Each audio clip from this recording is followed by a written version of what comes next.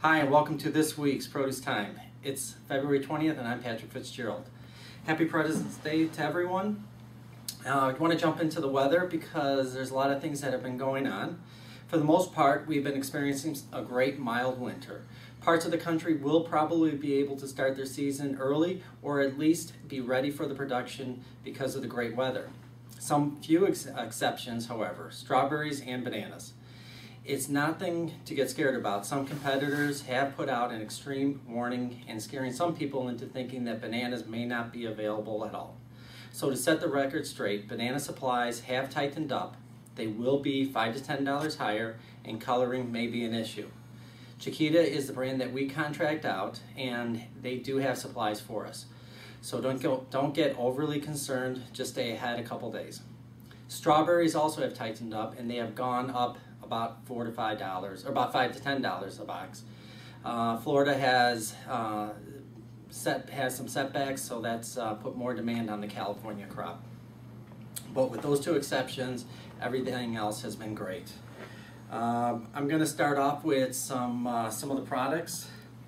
We've got butternut squash that has gone up slightly also because of the new weather, the new growing season. They're going to look a little bit funky. They're not full grown, so you're going to get some more of the slender necks and stuff on there, but it's just for another couple of weeks because of the new crop. I also have some acorn squash to show you. So these aren't your typical larger size acorn squash. They're again a little on the smaller size, and it's just due to the new crop coming into the Mexican area. I brought out some corn that actually look fantastic, and this is actually the white variety that we brought in because it looked the best. But you're going to see that it's got full kernels on it, and the price is actually about $24 a box or so. But white color corn. Looking. Couple other things that are coming to the end of the season are the grapes. These are the Mexican grapes. I'm sorry, these are the Chilean grapes. They're going to be a little bit smaller. You're going to start seeing more of the amber and the green. About 4 weeks or so they should be finished up. And sometime in April or so they're going to be coming out of Mexico.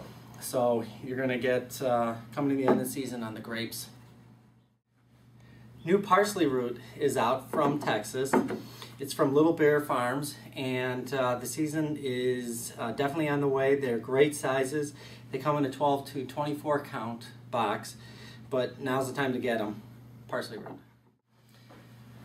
Brought out some limes because they're looking absolutely fantastic, but they have gone up in price to anywhere around a $29 to $30 price. So just keep that in mind. The bulks, limes, as well as the 10-pounders are definitely up for a good #1 lime.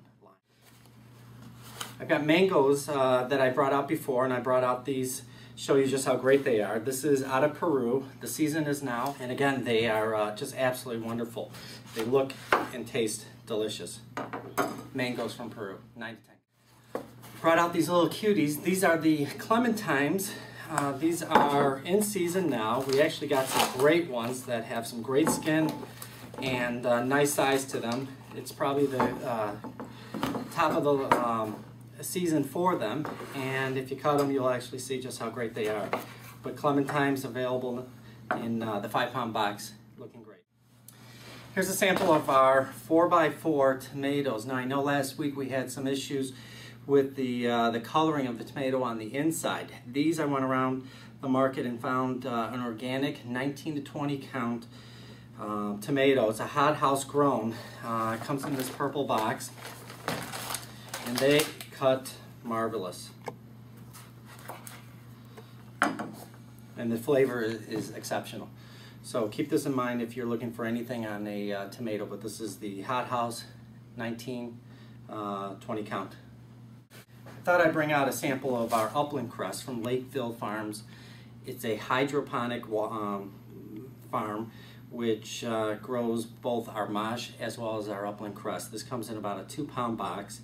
As the summer gets in, you're going to see more and more quantities from them, but this is an example of our upland cress. And of course it has the root on the bottom of the leaves so that it stays fresher and you get a fresh cut on it. Upland cress. So last two things I just wanted to bring out, again, are the strawberries and bananas. Again, these are the Driscoll strawberries, 8 1-pounders. They're looking fantastic out of California. Market is going a little higher on them because of what happened in Florida. And again, these are Chiquita bananas, 40-pounders or 10-pounders. That we have plenty of them, and obviously we have ripe.